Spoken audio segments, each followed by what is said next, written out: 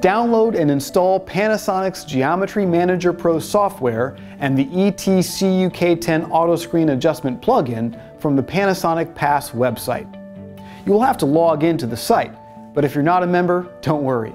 It only takes a moment to sign up.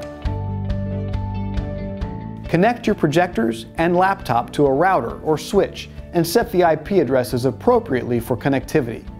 You can use a web browser to open each projector's web page or ping them for confirmation. Click on the Geometry Manager Pro desktop icon to launch the program, and you will see the connection menu screen. You'll be prompted to define a search block of IP addresses for your projectors. Enter a range that includes the IP addresses that you've assigned to your units. Now enter the projector's username and password and click Search. As the projectors are found, entries will appear on the table on the screen. The Geometry Manager Pro main screen will appear. The first tab you will see is the Lens Setting page, where you can zoom and focus motorized lenses. You can also apply mechanical lens shift adjustments in this tab. A window in the upper left corner of this page will show the detected projectors with their names and IP addresses.